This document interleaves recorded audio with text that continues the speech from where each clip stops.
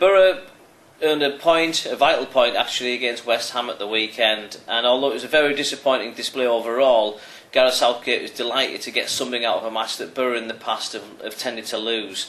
The point though doesn't mask a very disappointing display by his players, particularly in the first half, with a very flat and lacklustre, in contrast to West Ham, who really ran Boro ragged, particularly in the midfield areas, putting the Boro defence under huge pressure. That's where Boro's best players were on the day, really. Ross Turnbull pulled off some spectacular saves, in particular his last minute double stop to deny West Ham a winner. And also throughout the game he was very solid. Chris Riggott for me was outstanding in the centre of defence. He had a lot to deal with, again because of the midfield's failure to close West Ham down. He made some vital interceptions and he looks as though he deserves a run in that position in the centre of defence. Overall though, like I say, a disappointing team performance. Gareth did say that he thought his players would be flat, in which case why didn't he change things around, although really Boro should be remaining unchanged after going 2 games unbeaten.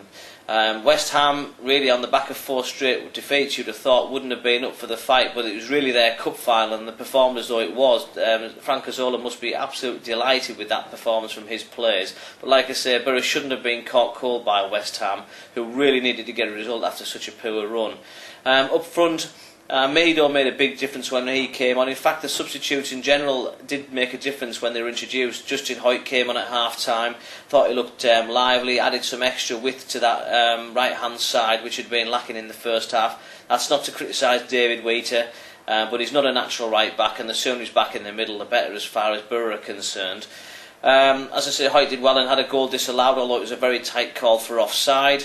Mido made a big difference when he came on, just simply the fact that he offers a big aerial presence. He gives people an outlet from when hitting balls long.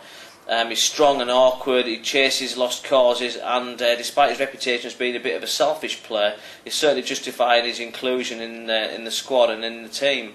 Julio Arca, although well short of match fitness, showed a little bit of composure in midfield, and it was desperately needed because, as I say, the first half, Digard and O'Neill didn't really get to grips with the game. So it was pleasing to see Arca just putting in some sensible passes, and he certainly was a big improvement on his display on Wednesday night. And the goal itself, people might say fortuitous because it went through the wall, but you've got to take your chances, and Boro did do that. But once again, credit to Ross Turnbull for his fantastic double save, and for the second match running, Gareth Southgate has really him to thank for getting a result out when they may well have lost.